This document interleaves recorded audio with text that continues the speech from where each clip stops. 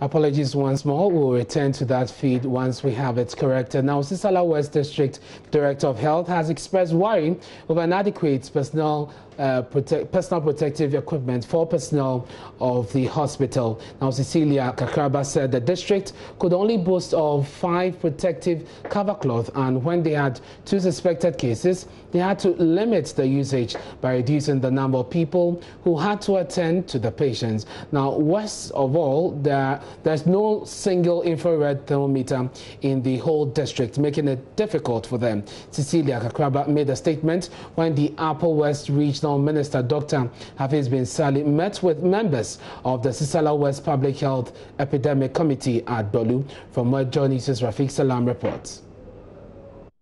Sissala West District Director of Health Services, Cecilia Kakraba, vividly recalled the programs undertaken by the District Public Health Epidemic Committee in fighting the COVID-19 pandemic and cerebrospinal meningitis (CSM). We, together with NADMO, we registered all people who travel from Accra and Kumasi. Those when the effect was in Kumasi and Accra, now it's everywhere. Those days, that's about 2 or 1 month ago, we did registration, and then just Monday and yesterday Tuesday, we went around and took sputum sample of 97 of them. We could not trace all of them. Some went back, but we were able to take 97 traveled in the district sample yesterday. She didn't open up on the logistical challenges they are facing. But our key challenges, as I said, have to do with the infrared thermometers. As a district, we don't have a single. The hospital was having 1 thermometer. As of now, it's also broken down. So we don't do triaging at the OPD level, which is very risky for us as a district. Very, very risky. We don't have the masks, the face masks, which is now the general declaration that everybody, if in a hospital setting you don't wear a mask, then one can can imagine what will happen. Then gloves, which is key. Now we have to be in gloves and masks before we touch whatever. And then the protective coverall. When we had, the region gave us 5, and we have 2 suspected cases. And because we even have to minimize it or to manage it, to limit the number of staff that will have to attend to the client, because we do not have the PPEs. So we limited. It was doctor and maybe another 1 nurse that we assigned to attend to that case because of the lack of PPEs.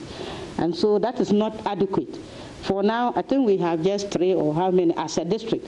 Upper West Regional Minister Dr. Hafiz bin Salih Kring, upon hearing of the myriad of challenges, and donated his personal non-contact thermometer and 2,000 Ghana cedis to the Sissala West Health Director with a promise of adding more. Having said that, only a few days ago,